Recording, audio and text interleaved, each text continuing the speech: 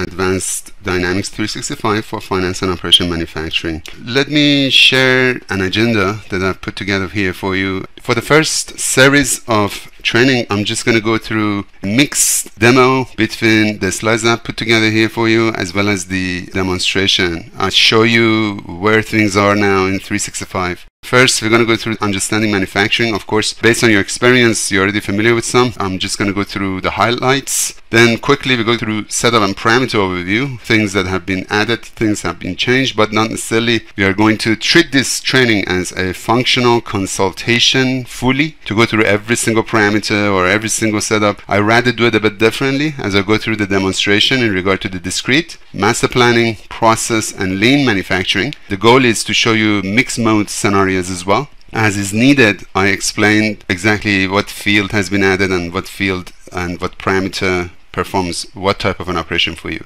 Another module that is now renamed, in my opinion, is manufacturing execution, that used to know it as a shop floor control, or now they call it production floor control. But manufacturing execution also allows you to not only use the thin client but also mobile devices in order to associate certain activities, and the machinist or production manager or shop floor manager, they can actually access that portal and view things. We have lots of discussion in regard to the inventory management, and I have some demonstration for you in regard to the warehouse management, which we know as advanced warehouse management, and I thought it would be beneficial to see a short demo in regard to transportation management as well, which is basically requires for advanced warehouse management to be set up first before you use the transportation management. Then we have some talk in regard to the 365 integrations. Then we switch the gear. We talk about some of the experiences and best practices, both from Microsoft's point of view and my point of view based on my experience. Based on my scenario, I like to combine discrete, process, lean, and master planning together in order to come up with a scenario for your demonstration and learning practices.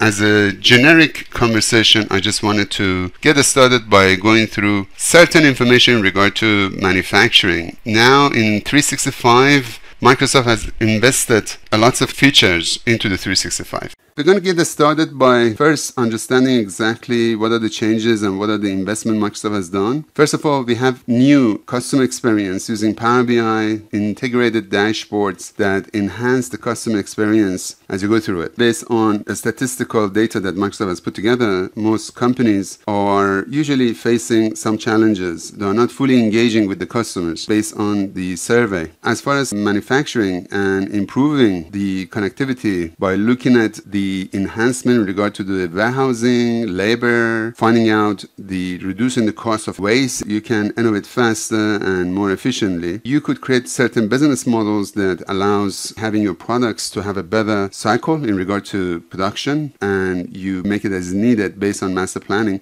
Can be indeed visualized using Gantt chart that has been enhanced, using certain dashboards that are available, and on top of it you have Power BI. All of these talks that I have, they are going to be demonstrated throughout my sessions in regard to mixed mode manufacturing, advanced topics in regard to the manufacturing. Anytime I refer to manufacturing, I am referring to the production control, which is a module, and integration with other modules. Usually there are three types of manufacturing. Discrete manufacturing, which is basically consists of a bill of material and introduces certain raw materials that need to be put together based on a quantity and say exactly how much is going to be consumed, whereas being scrapped, and you can create a production order using Dynamics 365 for finance and operation. But there are some differences in regard to process manufacturing, whereas discrete manufacturing. Process manufacturing similarity would be pretty much using the same sets of legend to say exactly what the raw materials are and how you can make the final good. But the difference here is the original raw materials can never be revert back to the original state. Example would be like oil processing, pharmaceutical, etc. So you're using a formula because based on the formula you can say exactly other ingredients or other factors, or perhaps if you're heating up certain portion of the process manufacturing, like how much the temperature. would be for this process. Therefore, both discrete and process manufacturing, they use a legend in regard to saying exactly what are the raw materials, the quantity, and how much would be wasted, etc. But like I said, discrete manufacturing is different because you probably, when I say probably, it really depends on what you're doing with the raw materials. You can disassemble it. But imagine this scenario. If you're making a desk, well, you have a surface, either plastic or wood or whatnot. You probably coat it with paint. And when you disassemble it, that specific product, which is a raw material, when you disassemble it, you have to introduce it as a new one. But for discrete manufacturing, you're already using a raw material that has already been processed using process manufacturing, but you cannot ever revert it back to original state. Now, both of these two, discrete and process manufacturing, as you're very well aware, they go through a series of different processes, and therefore you can group them. This could be called as a route. And of course, I'm going to show you all this as part of a demonstration, but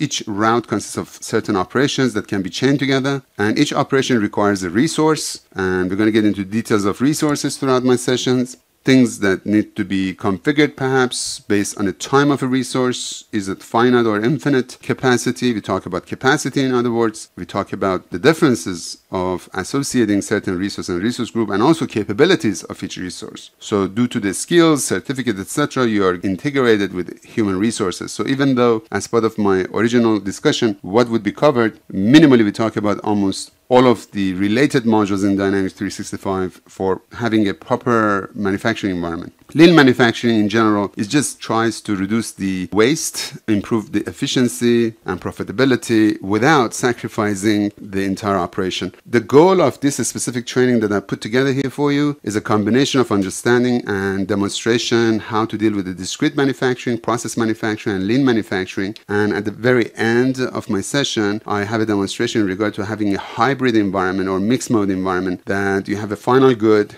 that a portion of it would be perhaps processed, another portion of it would be probably produced by lean, and then you put them together as discrete and you sell it out. And as part of our discussion, as I said, we don't want to necessarily waste so much time to set things up on one legal entity. We are using existing demo data. I'm switching here to Dynamics environment. I'd like to introduce certain legal entities. USMF is designed for discrete and lean manufacturing as part of the demo data. In regard to process manufacturing, USPI as one example, which is usually designed for typical process manufacturing for food industries, etc. But usually Microsoft has added a brand new legal entity specifically for liquid or paint or chemical and juice industries. So you have three legal entities to work with after you hear me, obviously, on your own time. All of the demos and experiences that I'm going to show you, you probably can do it depending on which area is of your interest. USMF, USP2, and USPI, there are three of them. Contoso for orange juice, as I said, and then process industry as generic, and then you have discrete and lean manufacturing. As far as the mixed mode,